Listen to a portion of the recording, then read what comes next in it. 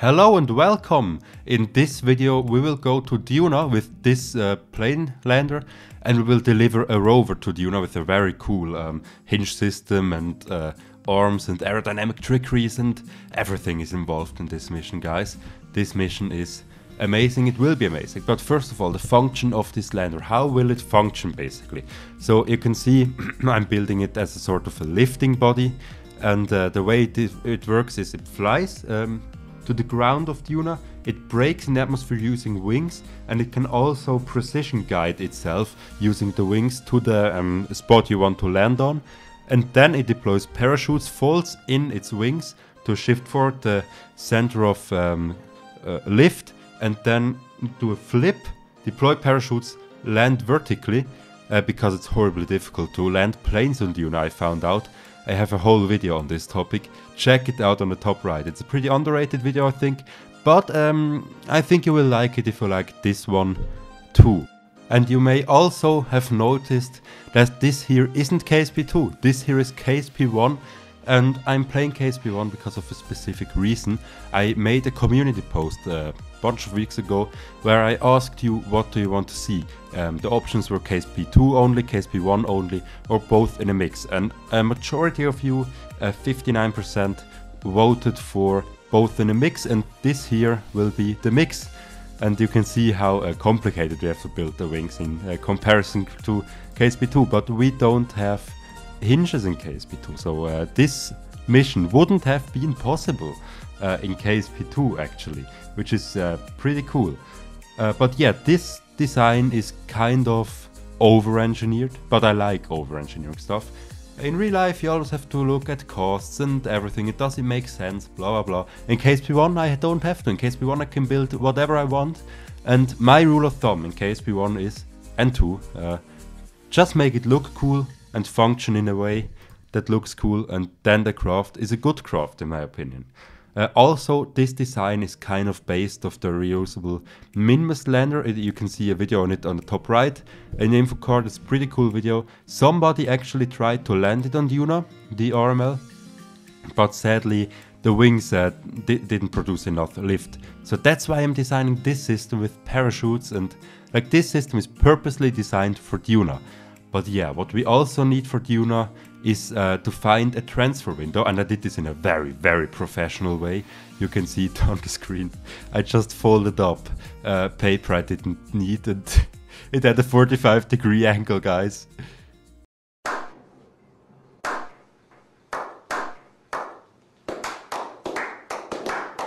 But yeah, with that the build is almost complete. We have our transfer window. Let's get to the launch.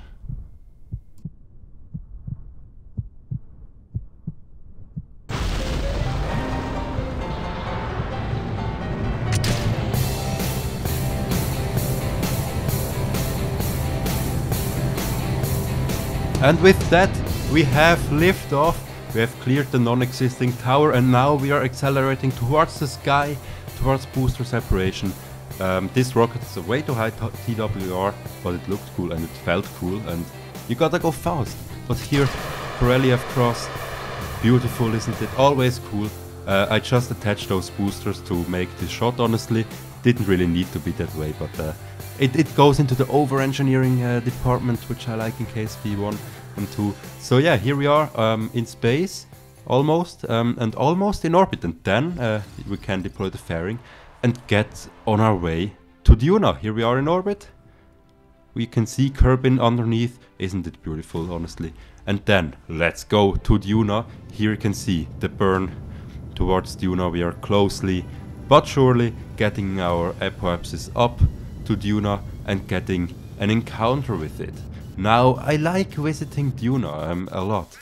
Also I like visiting Ike. Basically, I like both. But yeah, here we are flying away from Kerbin to our first correctional maneuver of this video. But first of all, we have to stage away the bottom tank, because it's not really needed anymore. It has fulfilled its purpose and it's almost out of fuel. So let's stage it away and continue with the nuclear engine, which has a suspiciously low amount of fuel, guys. I don't know if you can see it. You will see what we do out of it. First of all, this was all by accident, I mean all planned. that this nuclear stage will run out of fuel. I planned this 5 years ago, actually before I even knew KSP existed. But here we are at Duna. We are decelerating here, and you can see a beautiful canyon at the bottom. And you can also see the beautiful surface of Paralax 2.0. I have to say, with Paralax 2.0, the surfaces of KSP 1 still look better than in KSP 2. But then, staging away the nuclear stage, which ran out of fuel quite, kind of. We don't have enough fuel in it to return. But how do we return then? We just use the lander, because I mean it has 2,500 meters a second. It has wings, it has landing gear. We wanted to land it at the KC anyway. Let's use the lander. Here you can see the flip maneuver. We clapped in our wings to shift forward the center of lift, and here we are landing a perfect buttery smooth landing that couldn't have gone any better. And remember, I didn't have a quick save, only from Duna orbit, so let's hope this will go well.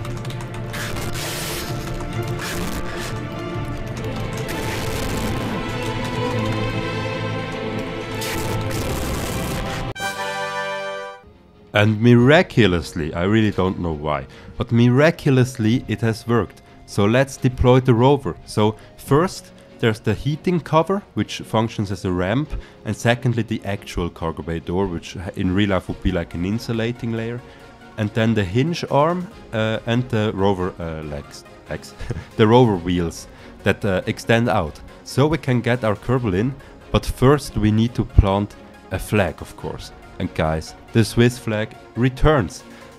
You also wrote me that in KSP2 there's a method to get in the flags. I will try it out, maybe it will work, but I haven't quite looked at it properly. I mean, at some point they will add the feature anyway, so maybe I'll just wait with that. But I'm thankful that you wrote it to me. I'm really glad if you write tips for me in the comments, like how I could improve my craft, how I could improve my game. I really like that. But yes, second flag planted. I think I gave this hill a name, I don't know. 2 years ago when I started playing KSP, I had this vision that I would land on like every mountain, every canyon on Duna, plant a flag and give it my own name. Like I have a hill on Duna that's called Marvin's Hill for me. I planted a flag there. But yeah, then getting in and blasting off the surface, of course closing down the ramp again, and then let's blast off into space again, and then let's get home.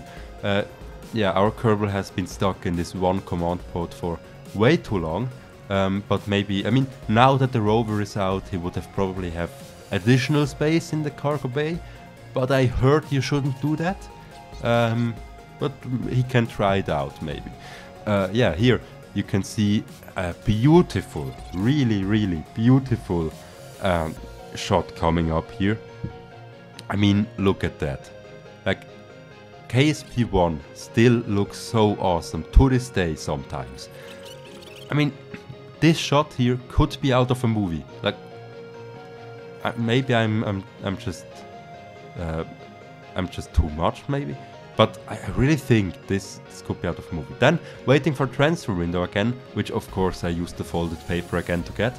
And then we can not head back, because my electricity ran out. I only had those solar panels. You can see the sun isn't shining at the solar panels. So what I did, I got the Kerbal out and pushed towards the nose of the craft so it would rotate. Got back in, and as soon as the solar panels got light again from the sun, we could actually do the burn.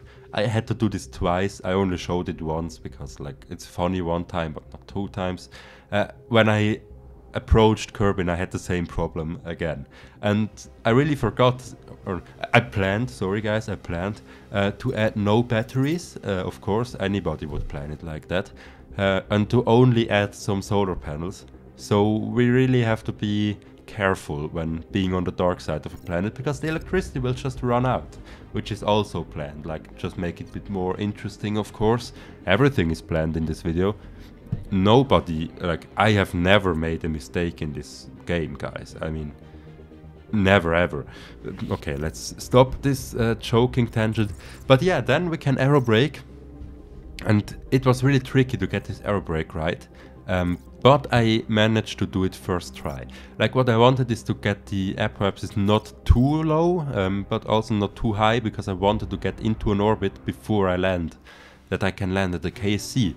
And how I did it, or how you can do it with a plane, is that you, when re-entering, you can kind of control the amount of braking you do with your position relative to the surface. Like, if you pitch up, you brake more.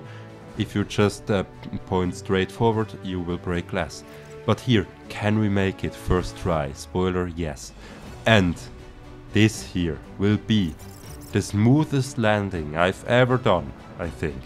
Even better than in the RML video, which you should also check out, but this landing, it was something else. So we came in so steep, even a Russian fighter jet pilot would be scared. I don't know, my dad always told me, he grew up in the Cold War, and he always tells me that, or told me when I was a kid, and watching some planes, when a plane came in steep, he told, like, this is a Russian fighter jet pilot. But anyway, we have landed here, shoots are off, and with that the video is over. I hope you liked it. Goodbye guys, we see us in the next one.